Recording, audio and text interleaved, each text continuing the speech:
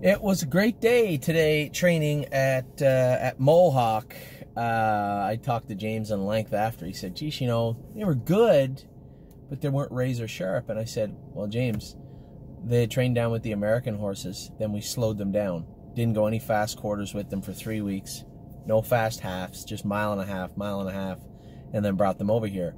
I said, if you remember, the American horses come over here shortly after. We had at the exact same fork in the road, so to speak. So the American horses came to Mohawk and started going big quarters and halves, and the Ontario horses backed off.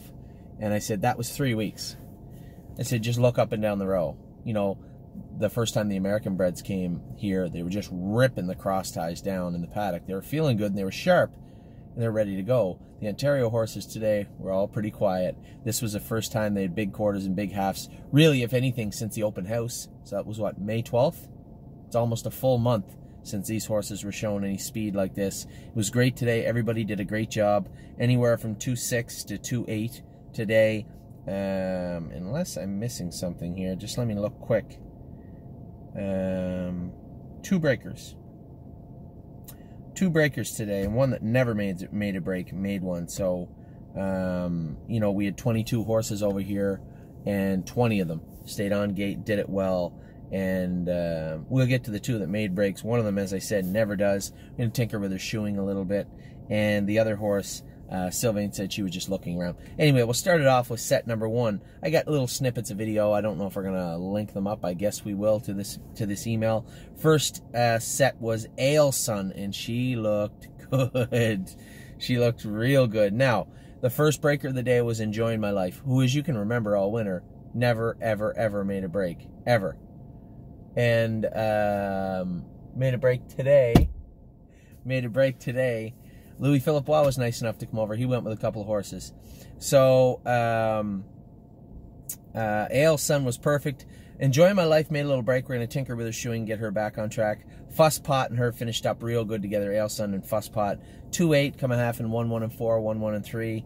And then Time Will Dazzle and Titan actually was the other one that made a little break. Now, Sylvain, this was the first time that Canadian Titan was off the farm, and they'll do this from time to time. And today the sun was coming in, was coming out and going away. There were shadows popping up all over the track. Sylvain said she just looked at everything. That's what she's supposed to do. That's why we bring them over here to train before we school them, and then especially see that gate and school them before we qualify them. Perfect steps here. I think what you'll see on Tuesday when these babies come back is some sharp horses in the paddock. So what we had was Ailson was very, very good. Fusspot was good. Time Will Dazzle was a little weak. As I said, this is hard on them. This isn't an easy transition. And then Canadian Titan, Enjoying My Life, both made little breaks, but they'll be fine. Then we had, in the second one, we had 6 pacers go behind, well, not behind the gate, 6 pacers train. They went about 2.6 last half, 1.1 last quarter in 29 seconds. One of them came 28 flat, and that was Capistrano. So we had originally had Sylvain Filion to go with Capistrano, but you have to understand, now it's baby season for everybody virtually, and the paddock is jam-packed full of babies. We had 22 here, the paddock was full to the brim, and Sylvain has other clients he goes with. He was on the track. Phil Houdon happened to be standing there. I said, hey, could you go with this filly for us? So Phil went with Capistrano. Never seen her before, didn't know anything about her. Sat last, was flying on the end of it. If you watch the video, she's on the far outside, 28 seconds flat on the end of it. Danny O'Brien went with Inland Beach, said she was running in a little bit. You just can't let this filly dawdle, right? And Danny might not have been a perfect fit for this filly, but it's not a big deal. Today was really all just about stretching them out a little bit and getting them ready for what they're going to do in 5 days' time, which is school. Inland Beach was good. Maybe a little, rather than a line pole, we'll put a Murphy and a head pole on the inside of her. We'll see on Tuesday. Miss Brampton Beast, she's always professional. She looked very good today. There might have been 3 or 4 horses sharp as attack after. She was one of them. You'll be very surprised to hear one of the other ones, though. Need Your Opinion was very good. Kevin said, yeah, she was really good. I moved her twice, and then we still had that big hood and earplugs plugging her up. He said, you know, just a set of earplugs on her next week should be lights out. And I agree. Need Your Opinion was very good. Louis Philippe Waugh went with Trafalgar. He loves this filly. He actually only came over here to go with her. He ended up going with a couple more. But Louis came over here to go with Trafalgar. He had asked me 2 things. Louis asked me last week. I'd like to go with Trafalgar and Compass Rose DC. No, there was one other one. Sebastian U.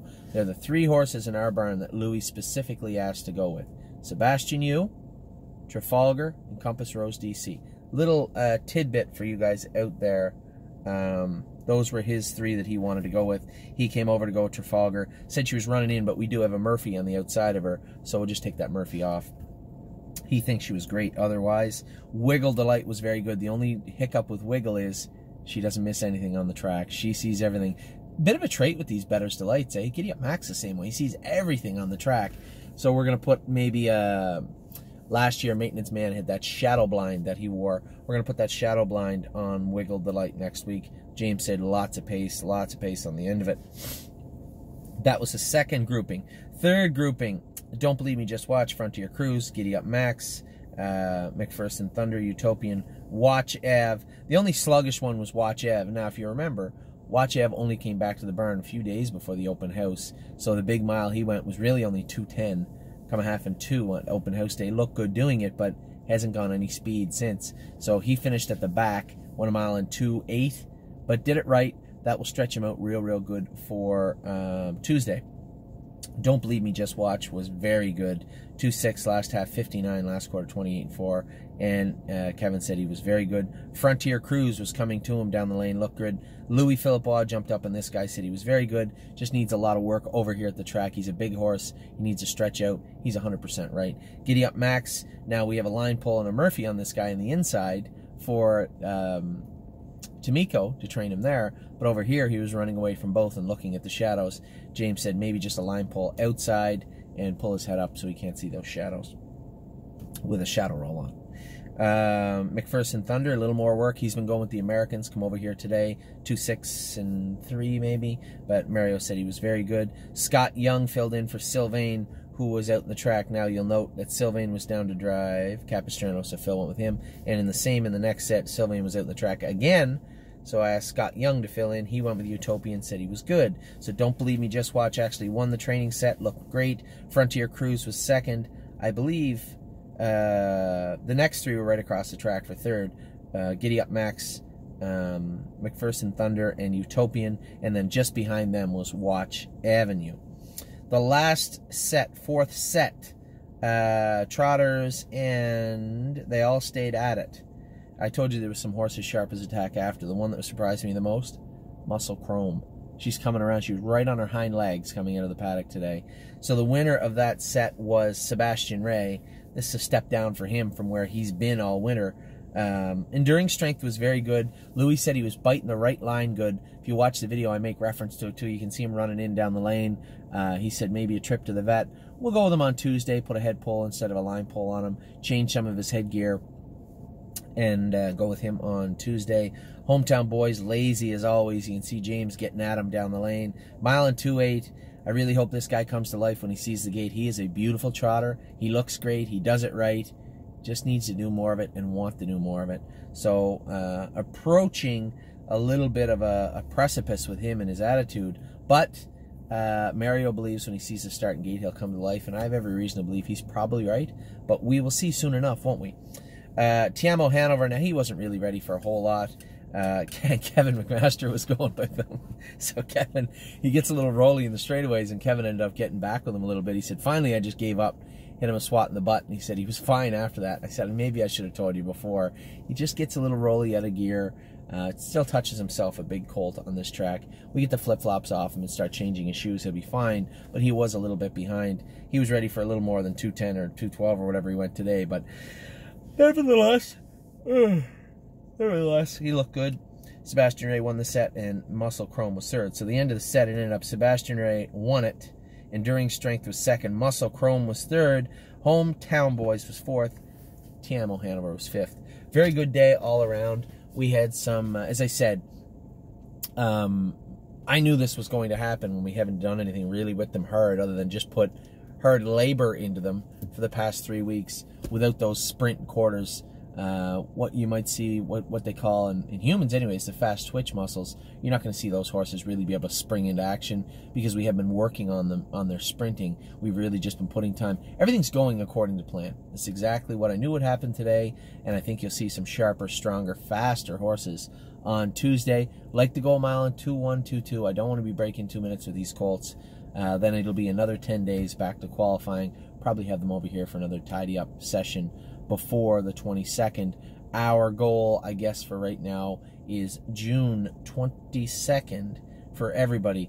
Had a little setback with Classic Con yesterday. Nothing major. As you know, we've been having horses over to the vet all week. Many of you have been watching the board, the message board. Maybe I see them pop up, or looking at what horse we're up, or I've had videos of them.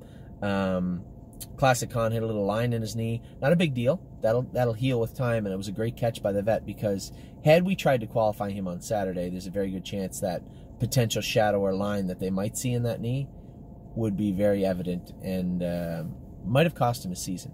So 2 weeks in the field, 2 weeks of jogging, then away you go with the big colt again. Classic Con is going to be in neutral for a couple of weeks. Not a big deal. And aside from that, I was hoping they were going to break the qualifiers up like they usually do Fridays and Saturdays this year. But no, they went with 13 qualifiers on Saturday. So minus Classic Con, we have 34. 34 that will be going. Obviously, we have some driver changes to make, some other people to go with other horses. But a busy one qualifier. There's 8 in it, and 7 of them are ours. So it's a big heavy lifting day for us on Saturday. And then I told everybody, hey, I'm going to Ohio. Saturday afternoon, as soon as the qualifiers are over. I think maybe Amy and the kids will come too. I don't know. But either way, I'll be in Ohio Saturday night. Work with Jason and Oso Pines Sunday. And Oso Pines plan to be in on Tuesday, which would work out well. See You in Tuscany raced horrible the other day, so we're going to have another look at him when I'm down there. So 2 horses to look at down there for me will be Oso Pine and See You in Tuscany. In reference quickly to last night, I was happy with the way things went. Yes, looked tremendous. It looked like the little horse that came first over was going to give him a scare. I think Yes had just dropped into neutral, which is great. I like to see that. I didn't want him wound up last night. Ryan Stahl did a great job with him. No reason to believe that Ryan Stahl won't drive him in the Sire Stakes in 10 days. As for West 52nd, he got beat. You know, I said it on a note last night and said, you know, if you want to get beat with a 1-9 shot, that's how to do it. It's a little unfair. You know, Aaron drove him like he was 1-9 because he was 1-9. The horse was a little grabby. They said he made a little noise in the 2-hole. He was a little hot. Well, that's how he gets when you leave with him, right? That's the only problem with putting him in with horses like this. You know, he gets a little aggressive. His first start of the year, I had no problem taking him off the gate. He's a little different, too. If you keep him off the gate, you know, seesaw him a little bit, he'll come back to you. But if you slam his nose up on the gate, he'll get revvy. And, you know, Aaron doesn't know the horse other than to buggy ride with him last week. And I think he got in a little trouble with him last night. And you know, kudos to the horse that won it. It was a big mile, 56 in the mud. There's no joke. So I don't think a whole lot of changes have to be made. We did wear a choke plate on West 52nd last year a couple of times. I didn't think he'd need it, but looks like we might again. We'll put his 2-year-old gear back on his head and race him in the Sire Stakes next week. No concerns there. Obviously, you can see he had some issues with him, but he'll be fine. And Taimo Tulo finished 4th. Should have been third, but he finished 4th in the mud, picked up a check in the Ontario Sire Stakes Grassroots Division, and he is still eligible to the maiden here. The only crappy news was War We Need. He made a break the other night. Dance Hall Babe made a break. We sold Dance Hall Babe. And War We Needy, I wanted to qualify. I was hoping they would hold aged horse qualifiers at Mohawk on Friday. They decided not to. So if we had a qualifier to Friday morning, we might have been able to get her back in the Sharp Series second leg, but not now. So anyway, that's it for the training for the baby stay. 22 Ontario breds come over. A great day. 20 of them were very good. 2 made breaks, and you look at the horses that made breaks. Enjoying My Life never runs, never ever runs. She's usually as honest as they come. And Canadian Titan, who's made breaks in the past but has been very good of late, and Sylvain said she was just looking at everything. So that's it.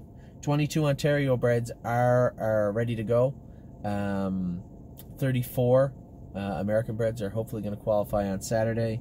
A few horses that are going to take a little more time to get here. But all in all, we're looking at the better part of 60, 61 horses that will be qualified by the middle of July, I would think. And or a little bit later for some of them. But considering we have, what, 65 left? 66 left?